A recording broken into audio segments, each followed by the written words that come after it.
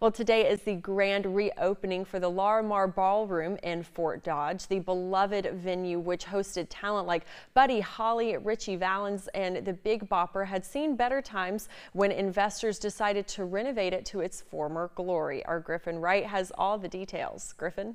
Well, Lindsay, from its origin as the Fort Dodge Armory to the dances and performances it's had, even the MMA fights in recent years, the Laramar Ballroom has had a long and storied history. And thanks to local investors, that history will stay alive. The Laramar will now be open as a venue again for dances, weddings, and all other types of events. It took a year of hard work to renovate the ballroom, but they were able to keep some of its original features, like the original hardwood floors. And for the Fort Dodge community, having the Laramar restored to its former glory is a trip to the past filled with fond memories. Our owner, Chris, his mom and dad met here.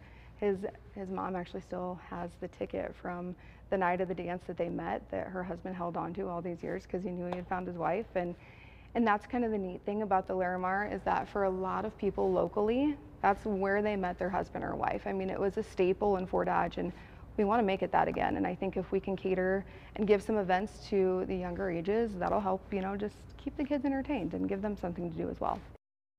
They already have 7 weddings booked at the venue. The first one is in July. The local ties to the ballroom run deep, and you can just imagine, having your wedding at the place where Grandma and Grandpa met. There's so much history there, and that's why it's so important to the Fort Dodge community. Absolutely, Griffin. Thank you very much.